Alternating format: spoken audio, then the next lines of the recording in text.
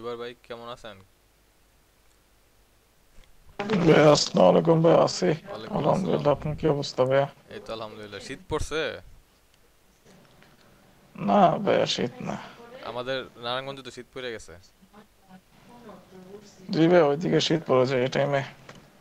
আজকে আমার শরীর পুরা ওই যে ফাইটা গেছে না, শীতে যে শুকায় যায় ফাইটা যায় ওরকম হয়েছে অবস্থা। আরে, যাই হোক, তারপরে যে পর্যন্ত আহ, পড়াইছিলাম ওইগুলো পড়ছিলেন? পড়ছিলাম ভাইয়া। আচ্ছা, তাহলে আমি আবার শুরু করতে যাচ্ছি অন্য হাতে।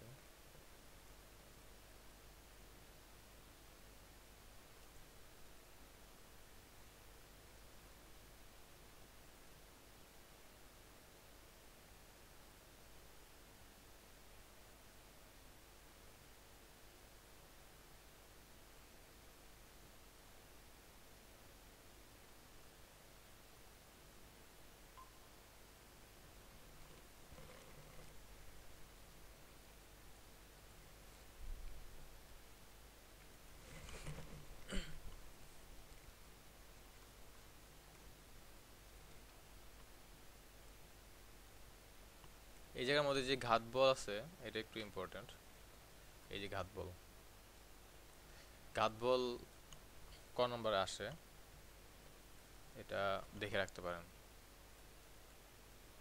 যে কোনো বইয়ের মধ্যেই ঘাত বল কথাটা আছে। খুব অল্প সময়ের জন্য খুব বড় মানের যে বল কোনো বস্তুর উপর প্রযুক্ত হয় তাকে ঘাত বল বলে। তো বড় মানের বল বলতে কি বোঝায়? আপনি কলম দিয়ে এমন একটা ফুটা দিলেন, ওই ফুটার কারণে পুরো বিশ্বে গৃহযুদ্ধ হয়ে গেছে। তো এই ধরনের একটা ছোট জিনিসের মধ্যে দিয়ে কিছু করলে বড় ধরনের কাজ হলে সেটা হচ্ছে এক ধরনের ঘাত বল। এখানে সুইচ চাপ দেওয়া বুঝাইছে একটা ঘাত বল। ব্যাট দিয়ে আপনি আস্তে বাড়ি মারছেন কিন্তু বলটা অনেক বেগে গেছে। এই টাইপের জিনিসগুলো হচ্ছে ঘাত বল। ঘাত বলে আপাতত এরকম বোঝার কিছুই নাই। ক্যালকুলাস পদ্ধতি যেটা সেটা একটু জানার আছে, যে এফ ধ্রুব বল কোনো একটি বস্তুর উপর ডিটি সময় ক্রিয়া করে। ডিটি সময় ক্রিয়া করে বলতে একটা ক্ষুদ্র সময় ক্রিয়া করে। যেখানে আপনারা ডি দিয়ে ডিফারেন্সিয়েশনের কোনো সম্পর্ক দেখতে পারবেন, সেখানেই বুঝবেন যে এখানে আমার ক্ষুদ্র কোনো কিছুর কথা বলতেছে। তাহলে ঘাত বল হইতেছে, ঘাত বলের যে সূত্র সেটা হচ্ছে J equal to FT. J equal to FT হচ্ছে ঘাত বলের সূত্র। ঘাত বলকে জে দ্বারা প্রকাশ করা হয়। J equal to FT, F এর মধ্যে আছে হলো এম এ, এফ এ আছে হলো এম এ, এম এ আছে। আর এর মধ্যে আছে হলো ভি মাইনাস ভি নট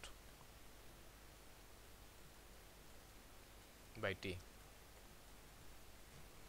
তাহলে ঘাত বল হবে কি? এটা তার সাথে যদি আমার এফ টি আছে গুণ আকারে, তাহলে আমি এখানে টি গুণ আকারে দিলাম, এখানেও টি গুণ আকারে দিলাম। এটি আর এটি কাটা যায়, থাকে হলো M of V minus V naught, যেটা কিনা এই যে এটা ভরবেগের পরিবর্তনই হচ্ছে ঘাত বল। তাহলে ঘাত বলটা হচ্ছে কোনো ভরবেগের পরিবর্তন। ভরবেগের পরিবর্তন বলতে কি বোঝানো হয়েছে? ভর মানে এম আর বেগ মানে হচ্ছে ভি। তাহলে ভরবেগ হচ্ছে এম ভি। ওকে, বোঝা গেছে? বুঝতে পারছি। তো ঘাত বলটা সোজা, এটার বিষয়ে তেমন বিস্তারিত কিছুই বলার নাই। তারপরে এখানে একটা ম্যাথমেটিক্যাল প্রবলেম আছে, যে 16 নিউটন, যেগুলো আগে দেওয়া থাকবে সেগুলো আমরা এইখানে বসাই দিব। 16 নিউটন বসে যখন, তখনই আমরা এফ ইকুয়াল টু 16 নিউটন বসাই দিব, কারণ বলের একক নিউটন। আমরা এফ ইকুয়াল টু 16 নিউটন বসাই দিব আগে। 4 কেজি আমরা এম বসাই দেবো, এম 4 কেজি। 4 এস ক্রিয়া করে মানে টি, এস মানে কি? Time, second. সেকেন্ড, সময়। হ্যাঁ, সেই সেকেন্ডকে টাইম টি দ্বারা প্রকাশ করা হয়, সেটা হচ্ছে যে 4 এস বসা নিলাম। আর কি কি দেওয়া আছে? আর কিছু দেওয়া নাই। বলছে কি বস্তুটি ক বেগের পরিবর্তন, মানে ক হচ্ছে যে বস্তুটির বেগের পরিবর্তন, ক নাম্বার প্রশ্ন আর কি। তাই তো বলি ক বেগের পরিবর্তন মানে ক কই থেকে আইলো, এটা হচ্ছে কোশ্চেন। বস্তুর বেগের পরিবর্তন চাইছে, বেগের পরিবর্তন বলতে ভি এর পরিবর্তন চাইছে, যে ভি মাইনাস ভি নট এই পরিবর্তনটা চাইছে, আর শেষ বেগ আর আদি বেগের পরিবর্তন চাইছে। তাহলে শেষ বেগ আর আদি বেগ পরিবর্তন কিভাবে বের করা, এই যে এখানে ফর্মুলা থেকে বোঝাই যেতেছে, আমি এখান থেকে শেষ বেগ আদি বেগের পরিবর্তন বের করতে পারবো। পরে কি চাইছে, বলের ঘাত নির্ণয় করো। বলের ঘাত হলো J, J equal to F T, এফও আছে টিও আছে, সব কিছু দেওয়া আছে, যা সেখানে মান বসাই দিচ্ছে। তাহলে বেগের পরিবর্তন ভি মাইনাস ভি নট, বললামই তো সেটা, ঘাত বল হচ্ছে যে, এই দুটো বের করতে বলছে, ভি মাইনাস ভি নটও বের করতে হবে, জেও বের করতে হবে। J equal to F T, F T এর মধ্যে এম আর টি বসা দেওয়ার পরে আর বল 16 বসা দিল, তাহলে ভি মাইনাস ভি নটটার মান পেয়ে গেল, সে সাথে জে এর মানও পেয়ে গেল, একদম ইজি। ওকে, বুঝা গেছে? কোন কোশ্চেন আছে এটার মধ্যে? না ভাই। আমি কিন্তু মানে এই অধ্যায়টা আস্তে আস্তে আগে সামনের দিকে আগাইতেছি, কোনো স্কিপ করতেছি না কোনো অধ্যায়। আর বাকি দুটা মেয়ের কি যে হইছে, আসে তো আসে না। তারপর এখানে দেখেন, এখানেও একটা প্রবলেম আছে, এটা মনে হয় না আমার কিছু বোঝাই দিতে হবে। তবে এখানে একটা জিনিস খেয়াল করবেন, যে এখানে কথাটা আছে কি, অনুভূমিক বেগে একটি খাড়া দেয়ালে ধাক্কা দিয়ে যে 0.05 কেজি ভরের একটি বস্তু 0.2 মিটার পার সেকেন্ড অনুভূমিক বেগে, তার মানে এভাবে গেছে, যাই এখানে ধাক্কা মারছে দেয়ালে, ধাক্কা দিয়ে জিরো, এখানে আচ্ছা এখানে কিছু একটা লেখা আছে, এই লেখাটা এখানে আসে নাই, এখানে 0.1 হবে,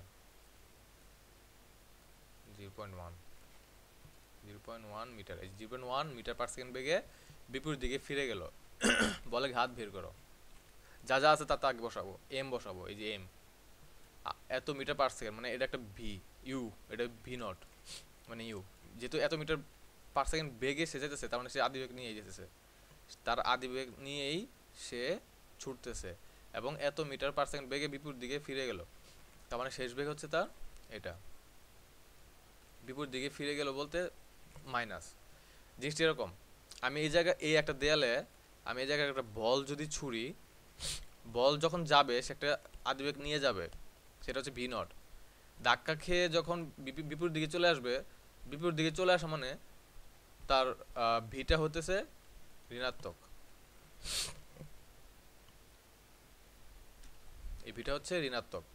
বোঝার চেষ্টা করেন, সেটা হচ্ছে কোনো কিছু আমি যদি বড় একটা বস্তু বসে, এখানে যে কোনো বস্তু, বল হইতে পারে, যে বলটার ওজন এত কেজি, আমি ধাক্কা বলে দেয়ালে আমি ছুঁড়ে মারলাম, ছুঁড়ে মারার পরে কি হয়েছে, যে প্রথমে সে একটা আদিবেগ নিয়ে গেল, এই পর্যন্ত সে একটা আদিবেগ নিয়ে গেল, যাওয়ার পরে সে দেয়ালকে যখন বাড়ি মারলো, বাড়ি মারার পরে সে তো সোজা যাওয়ার কথা ছিল, সে বিপরীত দিকে যেহেতু চলে আসছে, তাহলে আমার বিপরীত দিকে আসা মানেই হচ্ছে তার বেগটা বিপরীত, মানে ঋণাত্মক। সামনাসামনি গেলে কোনো কিছু সেটা ধনাত্মক, বিপরীত দিকে গেলেই সেটা বিপরীত দিকে যাই হোক না কেন, আমার যেমন উপর থেকে যদি আমি নিচে ফেলাই সেটা ধনাত্মক, কিন্তু নিচ থেকে যখন আমি উপরে সেটা বিপরীত দিক, তখন কি ঋণাত্মক হয়ে যায়। সেক্ষেত্রে আমার এই বেগটা মানে শেষ বেগটা ঋণাত্মক হবে। যেমন এখানে লেখা আছে যে এম 5 কেজি, ভি নট মানে আদিবেগ বা ইউ, ইউ হইতেছে 0.2, আর ভি হচ্ছে কি মাইনাস দিছে, দেখেন খেয়াল করেন মাইনাস দিছে, মাইনাসটা দিছে এই কারণেই সে বিপরীত দিকে আসছে, এই কারণে এই যেখানে বলাই আছে আদিবেগের সাপেক্ষে শেষ বেগ বিপরীতমুখী হেতু ঋণ চিহ্ন, এত হেতু মৃত্যু এত কঠিন কথার দরকার নাই, যে বিপরীতমুখী ঋণ চিহ্ন ব্যবহৃত হয়েছে, বেশি শুদ্ধ ভাষা লিখছে এখানে। তারপরে এখানে জাস্ট আগের মতোই মান বসাতে দিলেই হবে। এখানে এখানে একটু যে জিনিসটা একটু বোঝার জিনিস বা একটু ট্রিকি, সেটা হচ্ছে যে এই যে খাড়া দেয়ালে ধাক্কা দিয়ে বিপরীত দিকে ফিরে গেল, এই কথাটা হচ্ছে একটু ট্রিকি আর কি, এটাই মনে রাখার জিনিস। এগুলো এটা একটু বুঝতে পারলে বাকি এটা সব আপনাদের এই মানগুলো বসাই দিলেই মানে এই আনসার পেয়ে যাবেন, যে বলয়ের ঘাত হচ্ছে যে এফ টেফ এগুলো মান বসাইলে দেখবে যে মান, একটু অঙ্কটা একটু খেয়াল করবেন, ক্লিয়ার ভাবে আছে এখানে, দেখেন তো সমস্যা হচ্ছে কিনা।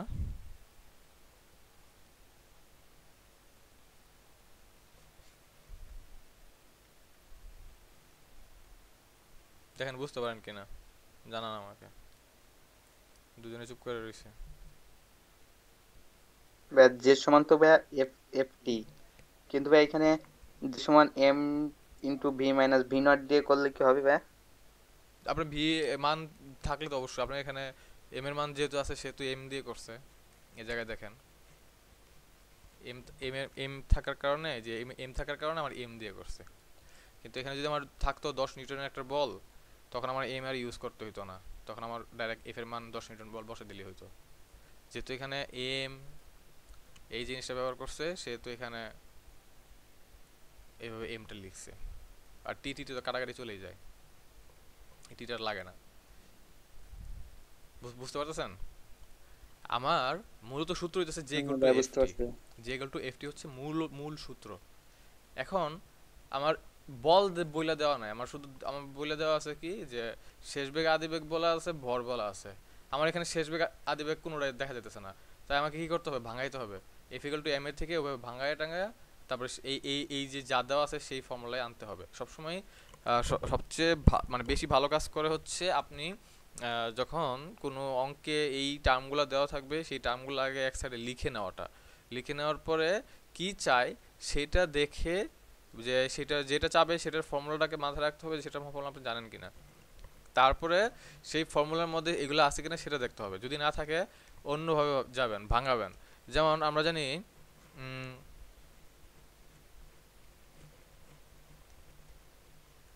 এ ইকুয়াল টু জানি আমরা ভি বাই টি জানি, বেগ বাই সময় জানি। কিন্তু আমার বেগ না থেকে আমার দূরত্ব আসলো, তো দূরত্ব দূরত্ব থাকলো, বেগ বলা থাকলো না, বলা যে ত্বরণ বের করার জন্য আমার দূরত্ব আছে, বেগ নাই। তখন কি আপনি কি করবেন, কি মনে করবেন যে স্যাররা ভুল লেখছে? স্যাররা ভুল লেখা নাই। আপনাকে ভি এর আরেকটা সূত্র আসলে এস বাই টি, এই যে দূরত্ব বের হয়ে গেল, আপনি সেভাবে অল্টারনেট চিন্তা করবেন, এস বাই টি এভাবে বসাইয়া তারপরে আপনি মান বসাবেন। একটু জিনিসগুলো যদি এক সাইডে লিখে নেন, লিখে তারপরে কোন ফর্মুলার সাথে মিলে সেটা যদি একটু খেয়াল করেন তাহলে অঙ্কগুলো করতে পারবেন। এই জুবাইর, বোঝা গেছে? জি ভাই ক্লিয়ার। আচ্ছা, ক্লিয়ার হলে তো ভালোই। আচ্ছা, নেক্সট যাই।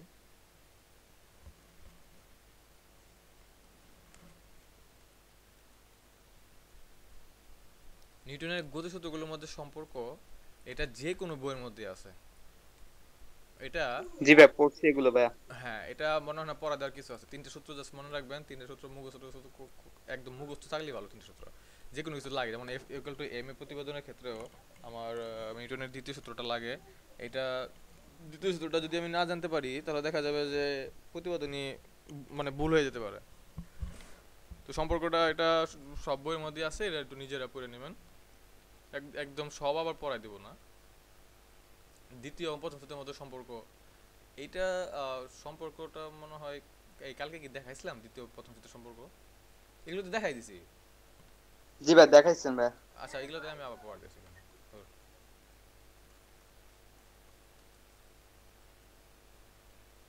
আচ্ছা, নিউটনের গতিসূত্রের ব্যবহার আমরা সবচেয়ে ভালো জানি হলো যে 3 নম্বর সূত্রের ব্যবহারটা, যে কেউ আমারে মারলো আমিও তাকে উল্টা মাইর দিয়ে দিলাম। ক্রিয়ার প্রতিক্রিয়া আছে। হ্যাঁ, যেমন আপনি আচ্ছা কেউ আমাকে মারলো আমি উল্টা মারি দিলাম, এটার ক্ষেত্রে আমি যদি বলেন তো এই এই নিউটনের গতির তৃতীয় সূত্রটা কার ক্ষেত্রে কাজে লাগে নাই?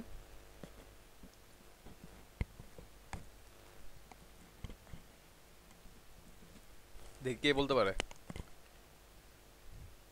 যে বলতে পারবে সঠিকটা যে নিউটনের গতির তৃতীয় সূত্র কার ক্ষেত্রে কাজে লাগে নাই, তার অ্যাকাউন্টে 10 টাকা যাবে।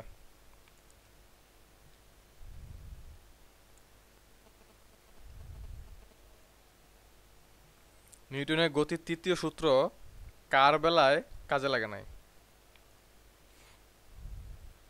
যে আমি একজনকে ধাক্কা মারলাম, সে আমার ধাক্কা মারলো, বা কেউ আমার ধাক্কা মারলো আমি তাকে ধাক্কা মারলাম, কেউ আমার মারলো আমি তাকে মারলাম, বা আমি একটা গাড়ি সামনের দিকে বাড়ি খেলো, ওইটার বিপরীত বেগে সেও গাড়িটাও নষ্ট হয়ে গেল।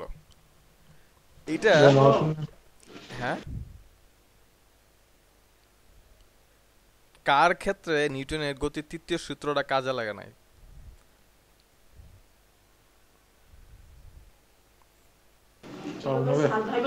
কার? ভাইয়া বলের ক্ষেত্রে। জুবাইর ভাই কি বললেন?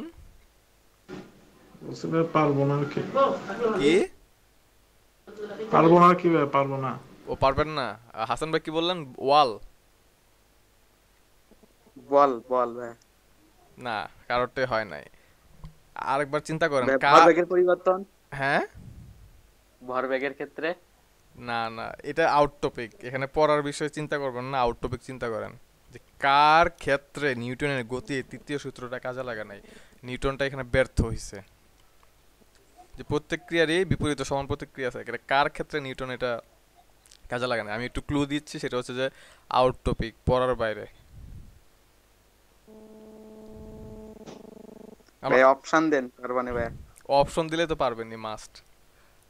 অপশন দেওয়া যাবে না, এটা একদম জিনিস ভালো, মানে একদম চিন্তা করা লাগে না। যে আমরা যে কোনো কিছুতেই আহ, বিপরীত প্রতিক্রিয়া দেখাই। কেউ আমার ধমক দিল, এই কেন ধমক দিল, আমিও দিলাম,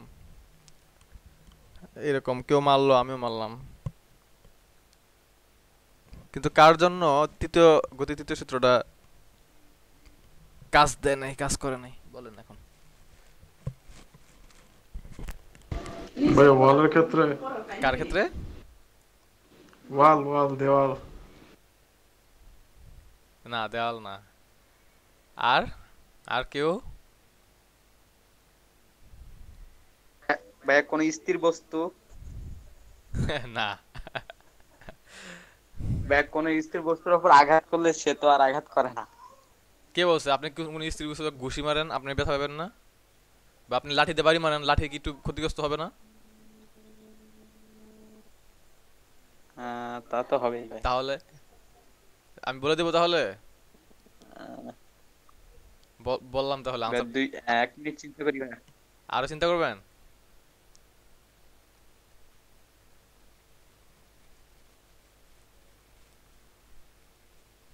চিন্তা করেন।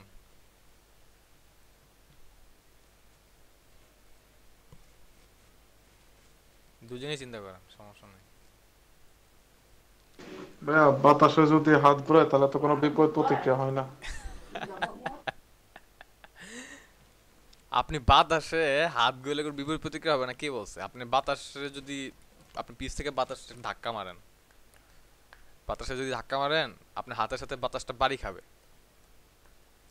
বাড়ি খাওয়ার পরে কি হইতেছে? আপনি যে হাতের সাথে বাড়ি খেতেছে, আপনার হাতের সাথে তো সে লাগতেছে, লাগতেছে না? জি ভাইয়া। লাগতেছে। বা বাতাসের ক্ষেত্রে আপনার হাত চিন্তাটা করে আপনার লাঠি নেন, লাঠি নিয়ে আপনি ঘুরান, দেখবেন যে শব্দ হইতেছে।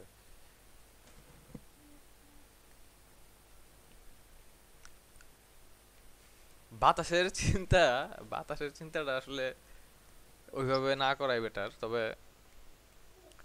আমি বলছি যে পড়াশোনার বাইরে, এই যে বাতাস, পাথরাই মারা, মানে এই যে এগুলো পড়াশোনার মধ্যেই পড়ে ধরতে গেলে, পড়াশোনার বাইরে, আউট টপিক বলছি, একদম আউট টপিক।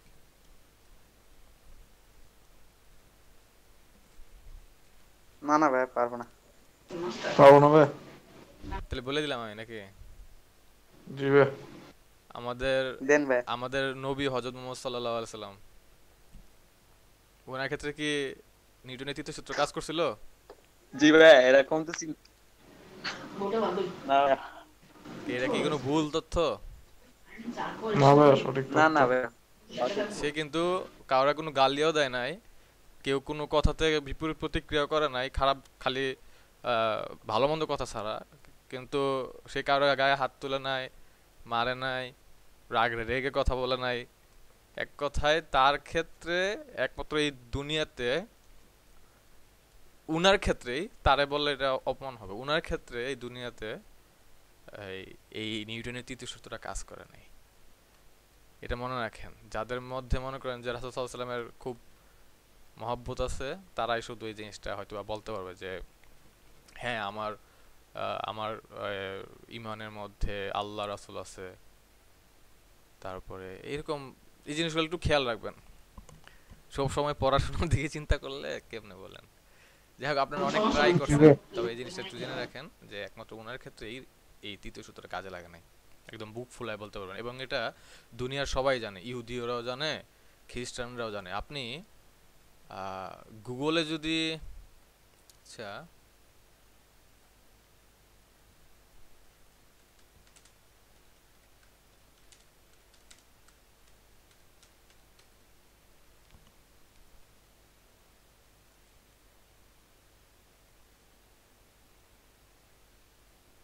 এখন দেখায় না, এখন মানুষ খারাপ হয়ে গেছে।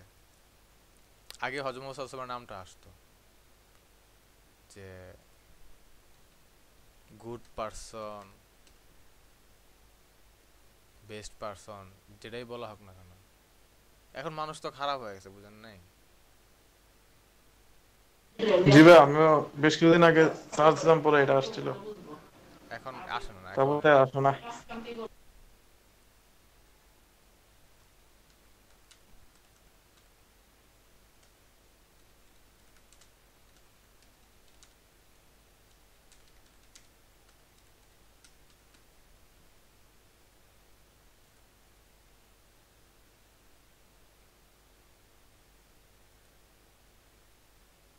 এখন বিজনেস নিয়ে আইছে, যাই হোক এখন আর আসতেছে না, আগে আসতো আর কি।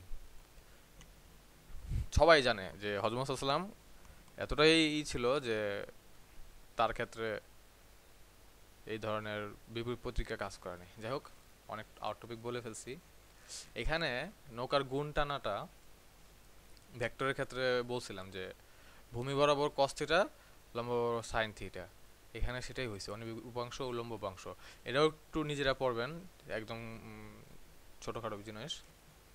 গুলি ছোড়া এটা খুবই ইম্পর্ট্যান্ট। যে কোনো পরীক্ষার মধ্যে দেখা যায় যে গুলি বন্দুক এগুলা নিয়ে বেশি প্রশ্ন আসে, যে একটা দেয়ালকে 2-3 মিটার/সেকেন্ড বেগে ছেদ করলো, ছেদ করার পরে সেই দেয়ালে একটা গর্তের সৃষ্টি হইলো, সেই গর্তটার দূরত্ব হচ্ছে 0.02 মিটার। এরকম এরকম অনেক ধরনের থাকে গুলি টুলি নিয়ে। তো দেখি এখানে কি বলছে গুলির কথা, যে বন্দুক থেকে গুলি ছুড়লে গুলিটি প্রচণ্ড বেগে সামনে ছুটে যায়। এখানে অনেক সময় দেখবেন যারা আর্মিতে জয়েন করে, যাদের বেসিক নলেজ নাই আর্মিতে, বা হ্যাঁ বেশিরভাগ সময় আর্মিতেই বা পুলিশে, তো অনেক সময় দুষ্টামি কইরা বড় বড় অফিসাররা বন্দুক দিয়া হাতে বলে যে গুলি করো, গুলি করতে যায় ট্রেনিংয়ে। তো যাদের মধ্যে মাথায় বেসিক নলেজ নাই, তারা বন্দুকটা এমনভাবে ধরে গুলি করে যে গুলি করার সাথে সাথে সে নিজেও পড়ে যায়। এমনও আছে, হ্যালো ভাইয়া, হ্যাঁ, যে হ্যালো। ওই যে বড় বড় শোনা পুলিশের যাচ্ছে? অফিসার তারাও গুলি করার সময় এই হাত থেকে বন্দুক ছুটে গেছে, সে পড়ে গেছে। অথচ কিন্তু তারা ট্রেনিং নিয়ে এইখানে আপনার এই মানে বন্দুকের ট্রেনিং তাদের আছে, কিন্তু তাদের তাদের মধ্যে এই ভুলটা কেন হয় জানি না। এই জিনিসটা মানে অনেকে কনসিয়াস থাকে না। যেমন আমার মাঝে মাঝে মনে হয় যে আমাকে যদি কেউ বন্দুক দিয়া বলে যে গুলি করার জন্য, আমি প্রথমে যেটা কাজ করব যে এরকম কাঁধের মধ্যে তার ব্যাক সাইডটা রাখবো। বন্দুকটা অনেক ধরনের হয়, যেমন এখানে যেরকম আছে, এটার ব্যাক সাইডটা এরকম এরকম।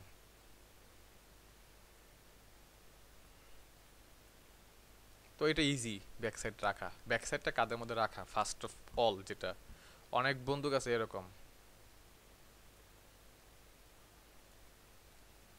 এরকম থাকে অনেক বন্ধু।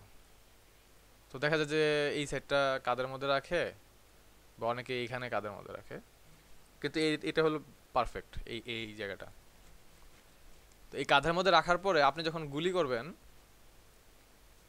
গুলি করার সময় আপনার একটাই, দুটা ফোকাসের মধ্যে একটা ফোকাস থাকবে হলো সামনের দিকের বস্তুটা। গুলি করার সময় দুইটা ফোকাস থাকবে, দুইটা ফোকাসের বাইরে কোনো ফোকাস থাকবে না। একটা ফোকাস থাকবে হলো সামনের দিকের যে বস্তু সেটা, আর সেকেন্ড ফোকাস যেটা মাথায় থাকতেই হবে, না থাকলে হবে না, সেটা হচ্ছে যে অপমানের হাত থেকে বাঁচার জন্য এই কাঁধটারে আপনার শক্ত করে রাখা। বুঝতে পারছেন? যে আপনি গুলি করবেন, আপনার সারা দুনিয়া নরম থাকুক, আপনার এই কাঁধ, এই বডি যেন শক্ত থাকে। কারণ কি, গুলি করার সময় গুলিটা তো এদিক দিয়ে যাবে, ঠিক আছে, সে তার বিপরীত দিকে একটা বেগ দিয়ে যাবে,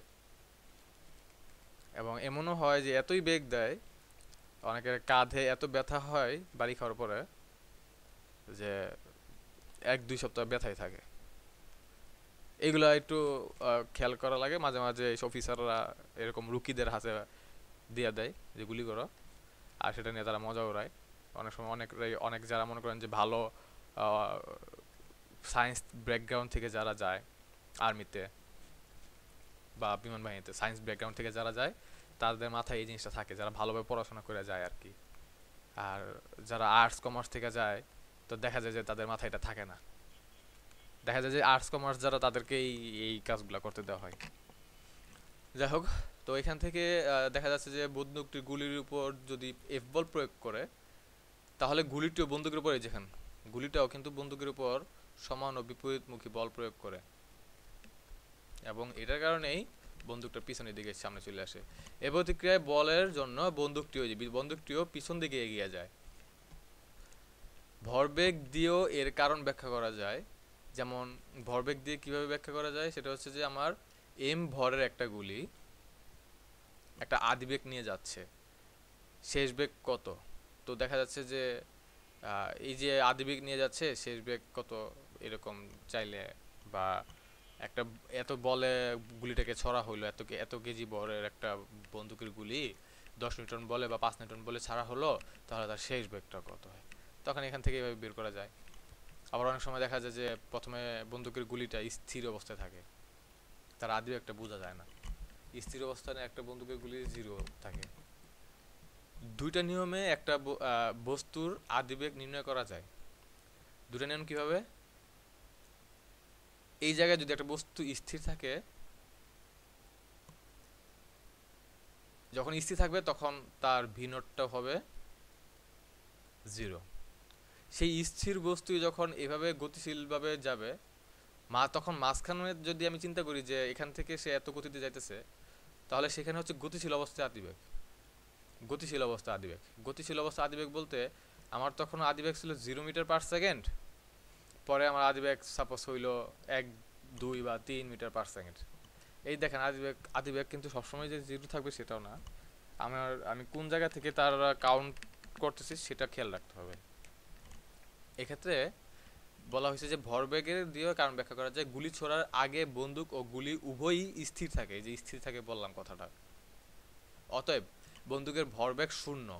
এই স্থির থাকার কারণে কি বলছে যে কই গেল, যে গুলি ছোড়ার আগে বন্দুক ও গুলি উভয়ই স্থির থাকে। যখন উভয়ই স্থির থাকে তখন দেখা যাচ্ছে যে ভরবেগটা 0 কেন বললো, যে M V minus V naught. তো যখন আমার এখানে ভরবেগটা 0 থাকতেছে, কখন, যখন হয়তোবা তার আদিবেগ বা শেষ বেগ আমার যখন স্থির থাকে তখন তার আদিবেগে 0, শেষ বেগে 0, তখন কি হবে, এম ইন্টু 0 হবে। এম ইন্টু যেহেতু 0, সেহেতু আমার এটা হইতেছে 0। সেই কারণে এই কথাটা বলছে যে ভরবেগটা 0 হলে এবং গুলি ভরবেগও 0 হবে, সুতরাং তাদের মোট আদি ভরবেগ 0। হ্যাঁ, এই যে আদি ভরবেগটা 0। গুলি ছোড়ার পর বারুদের বিস্ফোরণের ফলে গুলি একটি বেগে সামনের দিকে যায়। এগুলো আপনাদের এত ডিটেলস এখানে পড়াবো না, জাস্ট নিজের একটু পড়বেন, সব জায়গায় একই পড়াই আছে। ভরবেগ নিয়ে ভরবেগ দিয়ে প্রমাণ করা যায় সেটাই করতেছে এখানে, যে গুলি ছোড়ার আগে তাদের মোট ভরবেগ ছিল 0। কেন 0 সেটা বললামই তো আপনাদের, তাদের শেষ বেগ আদি বেগ দুটোই 0 ছিল, যার কারণে m ইন্টু 0 হচ্ছে 0। গুলি ছোড়ার পর তাদের মোট ভরবেগ হলো বন্দুকের ভরবেগ, বন্দুকের হচ্ছে mv বা m1 v1 বন্দুকের, আর গুলির ভরবেগ হচ্ছে m2 v2, বা এখানে লেখছে বড় হাতের mv আর ছোট হাতের mv, একই কথা, আপনি যেটা ধরতে পারেন। তাহলে টোটাল ভরবেগ হচ্ছে বন্দুকের, প্রথমে আমারটা স্থির থাকলো, সেই স্থির হচ্ছে 0, তারপরে গুলি করলাম, তো গুলি করার পরে যেটা হইতেছে সেটা হচ্ছে যে বন্দুকের ভরবেগ আর হচ্ছে গুলির ভরবেগ, এই দুইটা। তারপরে এখানে যেহেতু আমার আদি অবস্থায় ছিল 0, শেষ অবস্থায় হলো একটা মান, সেহেতু সেখান থেকে আমার mb = -m বা এই জিনিসটা পাওয়া যায়। তার মানে বুঝাইতেছে যে আমার এখানে গুলির বেগটা হচ্ছে বন্দুকের পশ্চাৎ বেগের থেকেও বেশি। স্বাভাবিক, আপনার বন্দুক যদি বন্দুক থেকে যদি গুলি ছোড়ার পরে যদি বন্দুক এতটাই মানে পিছনের দিকে টানতো যে আপনার পিছনের কাঁধই ছিদ্র হয়ে গেছে বা কাঁধ ভাঙা গেছে, তাহলে তো বোঝা যেত যে আপনার যে গুলি ছুড়ছেন সেই গুলি থেকে আপনার গুলির বন্দুকের পিছনের বেগটাই বেশি। কিন্তু তা তো হয় না, গুলিটার বেগ বেশি থাকে, পিছনের বেগটা জাস্ট একটু ধাক্কা মারে আর কি। গুলি কিন্তু তার স্পিড পর্যন্ত যাইতেই থাকে, কিন্তু বন্দুকটা শেষ পর্যন্ত তার বন্দুকের যে পিছনের ধাক্কাটা সেটা কিন্তু একটু মানে একদম স্বল্প স্থায়ী, কিন্তু গুলিটা হচ্ছে কি অধিক স্থায়ী। গুলিটা অনেক দ্রুত যাইতে পারে, কিন্তু বন্দুকের পিছনেরটা এত দ্রুত যেতে পারে না। আপনি হাত দিয়ে চাইলে বন্দুকের গুলি থামাতে পারবেন না। বিভিন্ন সিনেমায় দেখায় এরকম অরিস্টিক মার্কা জিনিসপত্র যে হাত দিয়ে গুলি থামাইলায়, তো এরকম আপনি করলে হয়তো বা পারবেন না। তবে হ্যাঁ, আছে এরকম, অনেক সময় ডিসকভারিতে দেখাই তো বিভিন্ন মানুষের ক্ষমতা নিয়ে। তো একজন দেখছিলাম যে গুলি করার পরে সে তলোয়ার দিয়ে গুলি দুই ভাগ করে ফেলায়। দেখছেন এটা? কেউ না দেখেন নাই? ভাইয়া, দেখছি না এমন কিছু। আপনারা চাইলে এটা ডিসকভারির ডিসকভারিতে আগে দেখাইতো, অনেকের এরকম অধিক মানে ক্ষমতা আছে, অনেক স্কিল আছে ভালো, যে গুলি করছে সেই গুলিটা সে চোখে দেখতে পারে। তাহলে তার চোখের পাওয়ারটা বুঝেন কিরকম। শুধু তাই নয়, সে তার তলোয়ার দিয়ে সেই গুলিটাকে দুই ভাগ করে ফেলতে পারে। তাহলে বন্দুকের গুলি তার কাছে কিছুই না। এটা সিনেমাতে হয়, কিন্তু এটা বাস্তবে আছে একজন, সে পারে এটা। এবং সে হলো যে বৌদ্ধ টাইপের, ওই যে বুদ্ধিদের কিরম জানি থাকে না, ওই যে কুমফু টুমফু পারে ওরকম আর কি। এটা ইউটিউবে সার্চ দিলে পাবেন, আগে ডিসকভারিতে দেখাইতো। এখানে পাওয়ারটা তেমন আর পিছনে কিছুই নাই। রকেটের জিনিসটাও একই। রকেটের জিনিসটা সেটা যে, আচ্ছা বলেন তো, প্লেনে কোন তেল ইউজ করা হয়?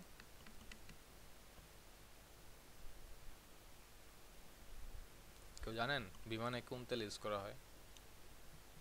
জি ভাইয়া। বিমানে কোন তেল ইউজ করা হয় জানেন? রকেট। রকেট না, বিমান। অকটেন। অকটেন বিমানে? Octane octane. অকটেন তো বাইকে ইউজ করা হয়, গাড়িতে ইউজ করা হয়। বিমানে কি ইউজ করা হয়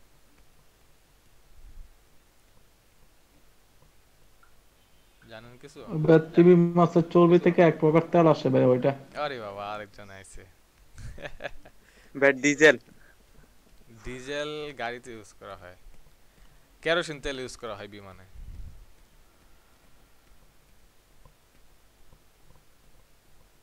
বুঝতে পারছেন কিছু? জি ভাইয়া। বিশেষ হয়? ভাইয়া আমি তো জানি না অকটেন। ভাই শুনছিলাম তো। বিশেষ হয়? ভাই আপনি বলছেন ভাই যেহেতু বিমানে। অবশ্যই বিশ্বাস হয়। অবশ্যই, আমি যেহেতু বলছি বিশেষ হওয়ারই কথা। বিমানে রিফাইনিং কেরোসিন তেল ইউজ করা হয়। যদি সার্চ দিতে যাই, what types of fuel use in plane?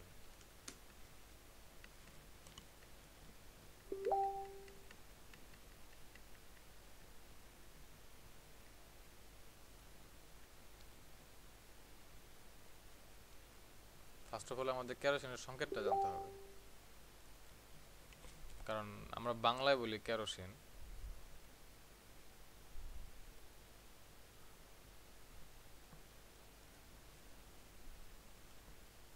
আমার চাচা হলো বিমান বাহিনীতে, সে আমার যখন এই যে কেরোসিন দেখছেন, দেখা যায় জি ভাইয়া। এই যে এভিয়েশন ফিউল হচ্ছে কেরোসিন। যেই কেরোসিন আমরা রাস্তায় আমরা কত কিছু ইউজ করি, সেটা কিন্তু বিমানে ইউজ করা হয়। ভাই আপনার মামা ভাইয়া যুদ্ধ বিমান উড়াইছিল? হ্যাঁ, যুদ্ধ বিমান উড়াইছে ভাই আপনার মামা? যুদ্ধ বিমান চালাইছে কিনা জি ভাইয়া। না না, যুদ্ধ বিমান চালায় নাই, বিভিন্ন মিশনে গেছে, হেলিকপ্টারে উঠছে। সে বিমান, বিমানের মানে পাইলট না, কিন্তু বিমানের যাত্রী আর কি, বিমান বাহিনীর তো। তো আমাকে একদিন কোশ্চেন করছিল এটা। তো হেলিকপ্টারে অনেক উপর উঠতে ভয় লাগে না ভাইয়া? আমি এখনো উঠি নাই, so I have no idea. হ্যাঁ, এই আমার চাচা সে আমি উঠছে, উঠলাম ভাইয়া, বিমানে উঠছে, বিমানের জেট বিমানে, এগুলো সবাইতেই উঠছে। ভাইয়া উঠছিলাম আমি। ওই যে শিশু পার্কে যে একটা আছে ওইখানে উঠছিলেন? না ভাইয়া, যশোর থেকে ঢাকা গেছিলাম, যশোর থেকে ঢাকা। কত নিয়েছিল, 3,500? না ভাইয়া, 3,000। আমি এখন পর্যন্ত বিমানে উঠিনি, কোনো বিমানে উঠিনি। ভাইয়া আমিও শিশু বাগেরটা তো না ভাইয়া। শিশু পার্কেরটাও আমি উঠিনি। এমন হয়েছিল, শিশু পার্কেরটা আমি উঠতে চাইছিলাম, কিন্তু আমার বয়স এতই কম ছিল, আমার উঠতে দেয় নাই। বাস একটা নির্দিষ্ট হাইট লাগে। আমি উঠতে চাইছিলাম ভাইয়া, কিন্তু যে লম্বা লাইন ভাইয়া ইচ্ছা হয়নি। তাহলে বুঝেন আমিও এ পর্যন্ত কোনো বিমান উঠতে পারিনি। জানি না আল্লাহ সাধ্যে রাখছে কিনা। যাই হোক, তো বিমানের যে ফিউলটা ইউজ করা হয় সেটা কেরোসিন।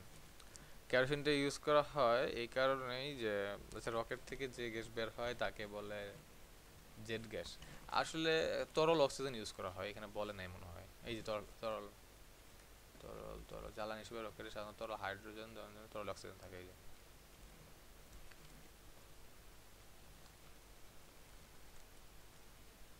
কিন্তু বিমানে, জেট বিমানে কেরোসিন ইউজ করা হয়, রিফাইনিং কেরোসিন। এত দামি দামি এই আপনার ডিজেল, অকটেন, এগুলো ইউজ হয় না, এগুলো ওই মোটর সাইকেল ইউজ হয়। কাজ করেন, মোটর যদি সাইকেল যদি থাকে কারোর কাছে,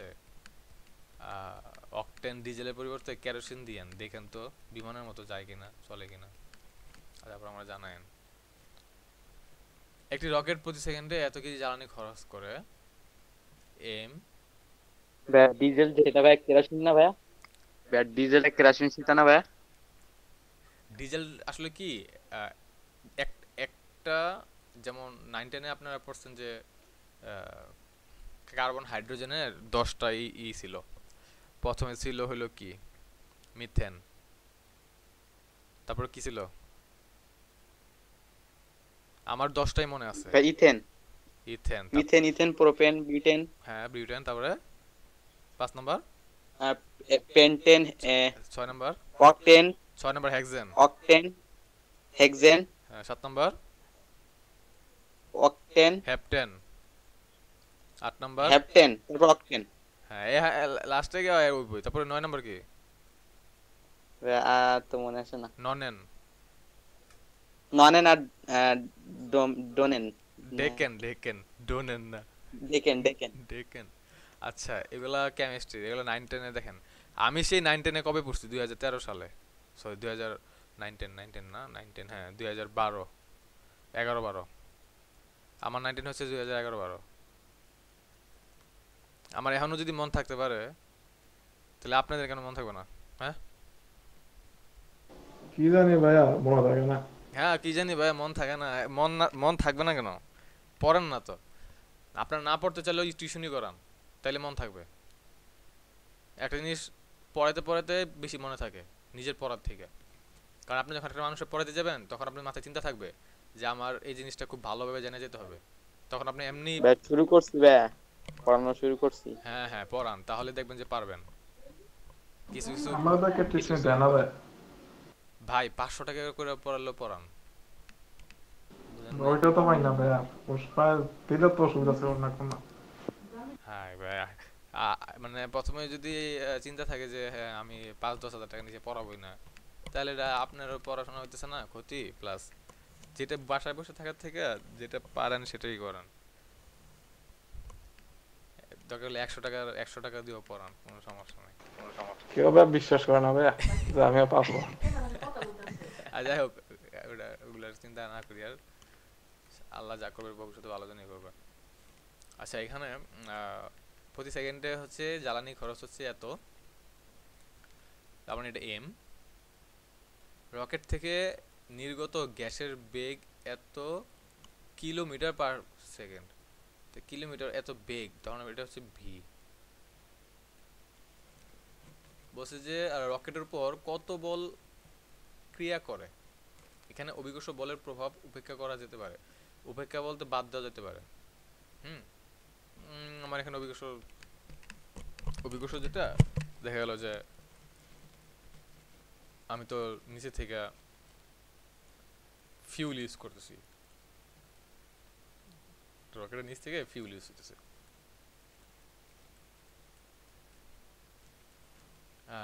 2000 কত সালে জানি, 9 না 10 সালে 7 জন নভোচারী সহ একটা রকেট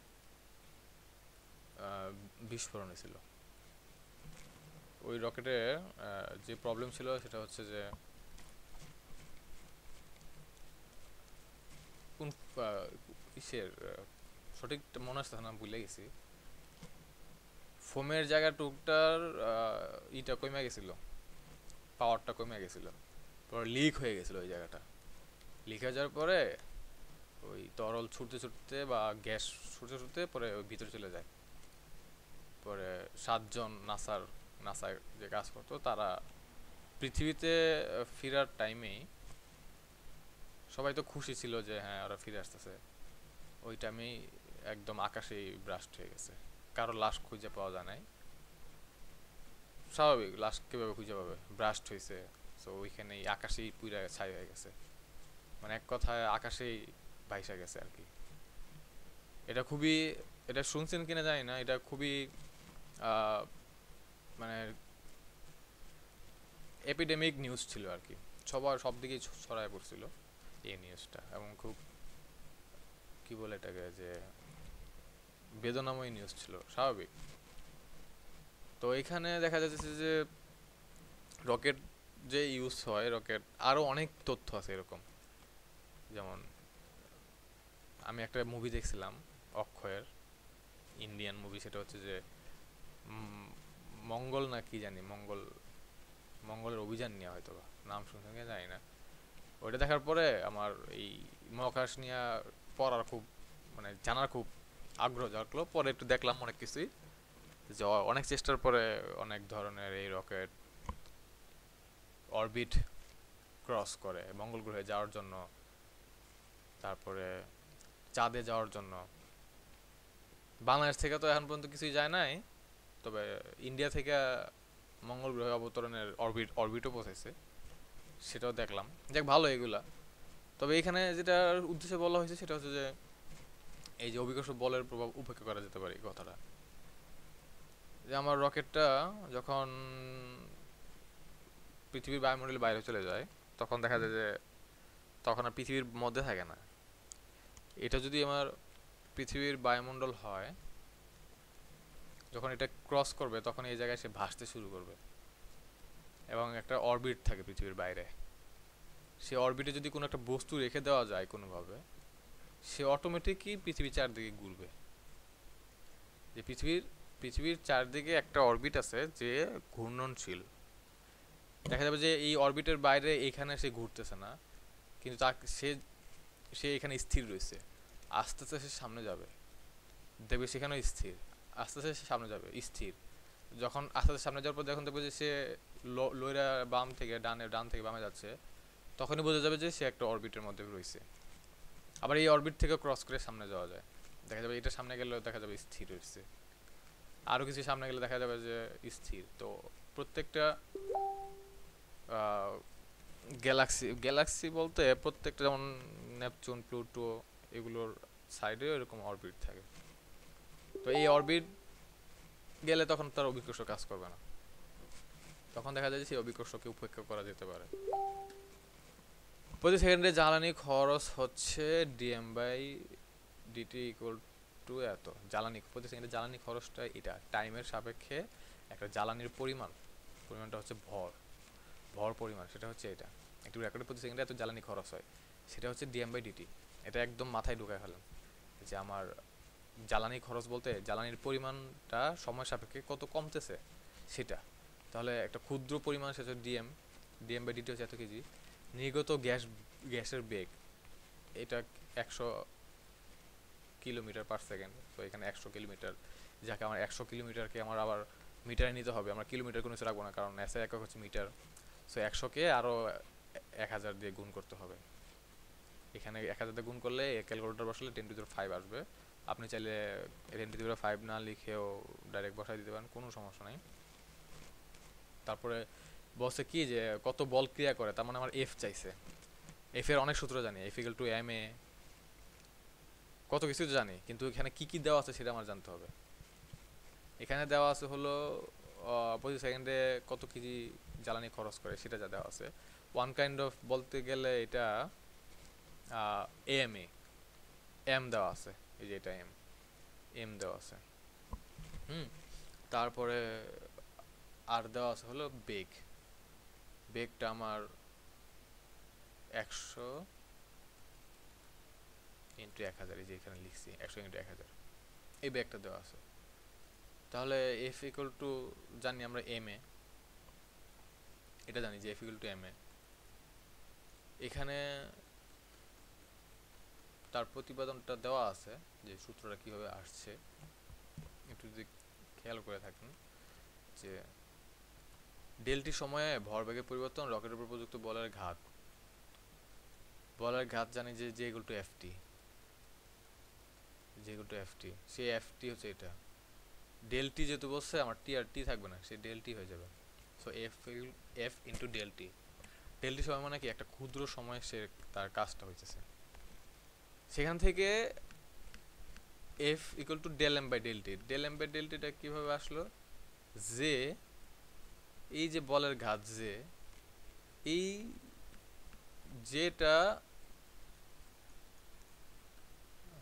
ডেল এম এই যে এই যেটা হচ্ছে এই যেটা,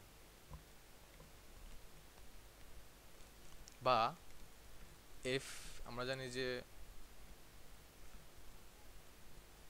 এফ ইকুয়াল এফ বলতে আসলে এফ জে ইকুয়াল টু যখন এফ ইন্টু টি, যেটা হচ্ছে যে বলের ঘাত, যে আমার ক্ষুদ্র একটা ফোর্স দিলে সেটা বলের ঘাত বলতে সে কিন্তু ওয়ান কাইন্ড অফ বল, বা বললে ভুল হবে, বলের মতোই কাজ করে।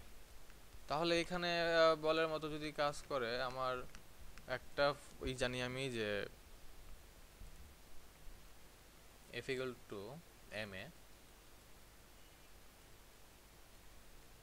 আর এটা যেহেতু বলের মতোই কাজ করে, আমি লিখতে পারি যে M A equal to F T, লিখতে পারি না? যেহেতু বলের মতো কাজ করে, তাহলে তো বলই ধরতে গেলে ওয়ান কাইন্ড অফ জে ঘাত, সেইটাই হচ্ছে যে ডেল এম ভি। এই ভি বলতে এম এ থেকে আসছে হলো V minus you by T. যেহেতু ডেলটি ক্ষুদ্র সময়, আমার সময়টা অনেক ক্ষুদ্র হইতে পারে, একদম 0.0001 চিন্তা করলে কিন্তু সে ওয়ান কাইন্ড অফ জিরোই। আমাদের কাছে, আমি যদি বলি আমার কাছে 0.0001 টাকা আছে, এটা বললে আমার কাছে 0 টাকাই আছে ধরতে গেলে। কিন্তু ক্ষুদ্র সময় বা যত ক্ষুদ্র সময় হোক না কেন, সেটা একটা হিসাব রাখতে হয়।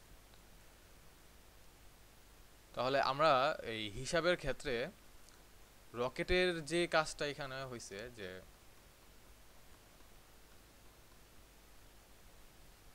প্রযুক্ত ধাক্কাটা হচ্ছে এফ, রকেটের ভর হচ্ছে এম, তাহলে ডেলটি সময় নির্গত গ্যাসের ভর হচ্ছে ডেল এম।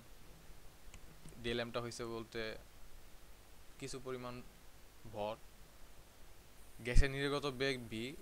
এইগুলোর এত আহামরি হিসাবটা জানা দরকার নাই, জাস্ট এটা একটু খেয়াল রাখেন যে রকেটের তাৎক্ষণিক ত্বরণ এ হচ্ছে হলো এফ এম এ, যেটা থেকে আমাদের এটা বের করা যায় এফ বাই এম। এই এফ ইকুয়াল টু এম, এটা আমরা জানি। এই বড় হাতের এম হচ্ছে যে রকেটের একটা ভর, সেই কারণে বড় দর বুঝেছে। আর এখানে যে ফর্মুলাটা ইউজ করা হয়েছে সেটা হচ্ছে যে আমরা যে উপরে দেখলাম যে এই যে এটা, এই যে ফর্মুলাটা del M V equal to F del T, বা F equal to del M by del T into V. এই ফর্মুলাটা যে ডেল এমটা হচ্ছে ক্ষুদ্র সময়ের ভর, ডেল টি হচ্ছে ক্ষুদ্র সময়, আর ভি হচ্ছে যে বেগ, সে বেগটা যে কোনো বেগই হতে পারে, আদি বেগ নিয়ে গেলে সেটা আদি বেগ, শেষ বেগ তো আর ধরবো না কারণ রকেট তো সে যাইতেই আছে। এখানে প্রথম যে যা সে এমটা বলে দিছে সেটা আমার DM by DT equal to কইরেই দিছে, যদি কইরা না দেওয়া থাকতো তাহলে আমরা বের করে নিতাম। এরকম বলা আছে যে M equal to 2t square বলা আছে, তাহলে আপনাকে বের করে নিতে হইতো যে ডিএম বাই ডিটি হচ্ছে 2 দুগুণা 4t 4t, তখন এইভাবে বের করে নেওয়া হইতো 4t, একটা ডিফারেন্সিয়েশন করলে 4t পাইতেন। তাহলে এখানে F equal to V DM by DT minus MG, minus MG হচ্ছে এই কারণে যে অভিকর্ষ বলের প্রভাব না থাকলে জি এগুলো জিরো, রকেটের উপর ক্রিয়াশীল বল। কেন জি এগুলো জিরো? যে রকেটটা আমার যখন পৃথিবীর বাইরে চলে যাবে তখন তার উপর অভিকর্ষ কোনো বল থাকে না। তো সেখান থেকে F equal to V DM by DT, DM by DT তো ডাইরেক্ট এই ভরটাই, এই যে এটা, আর ভি হচ্ছে এটা। বা আপনি যদি চিন্তা করলে যে এফ ইকুয়াল টু এম এই চিন্তা করেন, F equal to M A আপনি এম এর মানটা বসাই দিলেন যে আচ্ছা এম হচ্ছে যে ভি বাই বা V minus you by T, সেটাই হচ্ছে যে M by T into V, একই কথা। এই দেখেন M by T into V, ঘুরে ফিরে একই জিনিসই আসে। যেমন রেডিও কে আবিষ্কার করে বলেন তো? আমি এখন ছুটিতে দেব, রেডিও কে আবিষ্কার করে? Mark Zuckerberg. Mark Zuckerberg radio আবিষ্কার করে? বাহ! না না ভাই, আদা বলতেছি না।